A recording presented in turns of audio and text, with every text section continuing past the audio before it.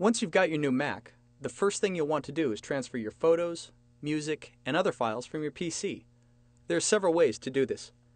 If you buy a new Mac at the Apple Store, you can bring in your PC and an Apple Genius will do it for you. If you want to move files on your own, you can use an external hard drive. First, transfer your files from your PC to the drive. Then, connect the drive to your Mac. When the icon appears, click on it. A window will open that shows you what's on the drive. Next, go to the File menu and select New Finder Window. Now, you'll have two windows open, one showing the contents of your external drive, the other is the Home folder on your Mac. Inside your Home folder are folders labeled Music, Pictures, Movies, Documents, and more. You can drag the appropriate files from your external drive directly into these folders. To move your music into your iTunes library, first open iTunes. In the File menu, choose Add to Library.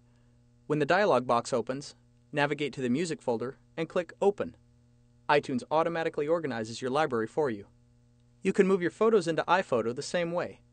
Just launch iPhoto and choose Import to Library from the File menu. Then choose the folder containing the photos you want to add from your external drive. Click Import. You can also transfer email messages, contacts, and address books. This is easy, but takes a little bit more explaining, so it's best to follow the detailed instructions on apple.com.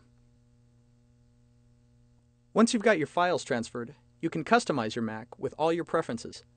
The System Preferences panel, which you get to by clicking on this icon, lets you set your preferences for many of the built-in applications that come included on the Mac. Let's go through some of them and see how they work. To change your desktop picture, click on the Desktop and Screensaver icon. You can choose an image from one of the built-in image folders, or click on the Pictures folder to choose one of your own images. To set your screensaver, click on the Screensaver tab. Select a screensaver from the left pane. Again, you can use one of the built-in screensavers, or you can use your own photos in a slideshow. You can test it out by clicking Test. When you like it, just close the window and you're done. From the dock System Preferences, you can adjust the dock's size, the position on your desktop, and the icon magnification size. To add favorite applications, files, folders, or websites to the dock, just select what you want to add from the Finder, then drag it to the dock. You can also create a stack, which is a collection of files you can have right on the dock for easy access.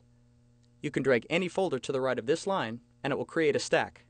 To delete items from the dock, simply drag the icon off the dock, unclick, and a puff of smoke will let you know it's been removed.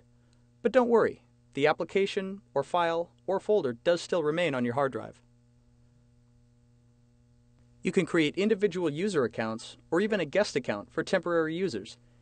Each person who uses your Mac can have a separate home folder and can adjust his or her own preferences without affecting other users. Just go to System Preferences and click on Accounts. Click Add and type the new user's name and password information.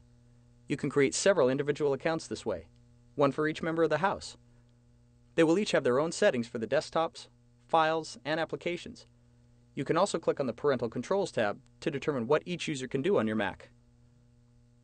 If you need help with basic settings on your Mac, click on the desktop or the Finder icon in the dock.